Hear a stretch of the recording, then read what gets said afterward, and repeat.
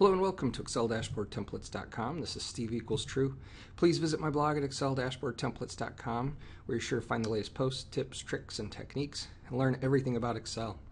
All right, today I had a question from a fan on the website, and the fan said, I'm trying to create this chart here which has a main category and subcategories. It's multi-level categories is what Excel is doing with this, and he said, I am trying to do this, but when I create the chart it doesn't work and I don't see the option. So I want to talk to you just briefly about what's going on here and how Excel treats this.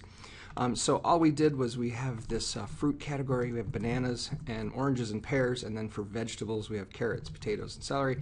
Now if you just go ahead, let me just go ahead and delete that one.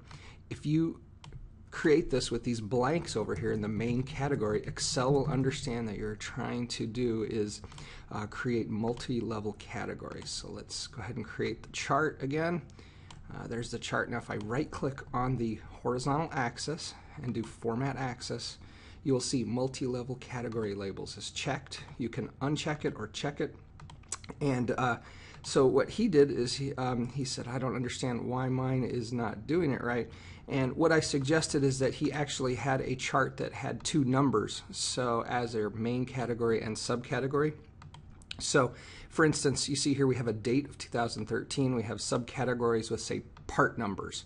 And if you highlight this chart and go up to your insert ribbon, create your column chart here, you will see that Excel does not do the subcategories. And if I right click on it and do Format Axis on the horizontal axis, there's no choice for this, and now it's got mins, maxes, intervals between, and so what I suggested is Excel does not understand and do these correctly with a number as the main category and a number as the subcategory. But you can do some different variations. So for instance, this one where we have just say a number as our main category and subcategory of text, if I go ahead and move that up, you'll notice that the subcategory was done correctly. The number one doesn't work correctly. Now let's switch it around and let's do our main category as text and our subcategory of a number. And unfortunately, Excel doesn't understand this one either. It says, where does it go? Right click on the axis, and you'll notice that there is no choice in here for the main and subcategories. So what's happening is what I figured out, and there's not a lot of documentation on this. What you really need to do is you need to have this subcategory needs to be text. It doesn't matter if your main category is a number or not, but the subcategory, which is the one closest to your values, needs to be text.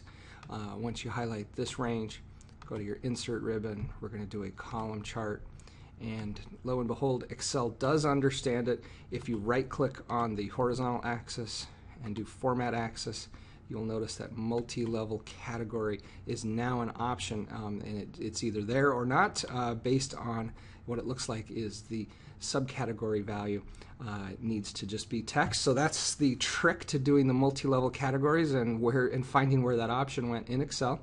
Hopefully you found this tutorial helpful.